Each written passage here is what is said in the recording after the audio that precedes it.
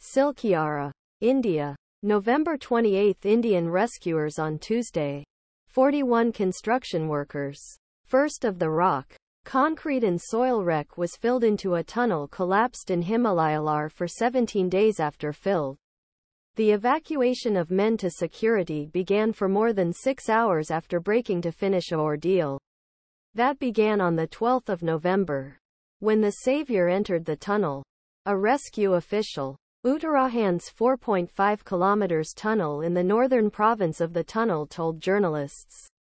The first came out. 119 of trapped workers is controlled on the 28th of November 2023 after being recovered from the collapsed tunnel site in Uttarkashi in northern state of Uttarakhand. The ambulances with flashing lights are lined up in mouth of the tunnel to move workers to a hospital about 30 kilometers away. Men are taking food, water, light, oxygen and medication from pipe, but with high-power drilling machines.